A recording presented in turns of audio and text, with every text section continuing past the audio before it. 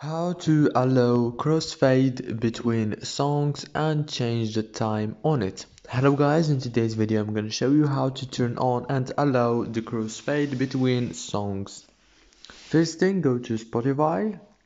Now go to the top corner right here on Spotify and go down until you find the crossfade option. Now right here you can swipe like this and choose the time that you want, and if you want to turn off, just make it off here. If this video was helpful, please don't forget to like and subscribe, and thank you so much for watching this video. Watching this video until the end. See you later.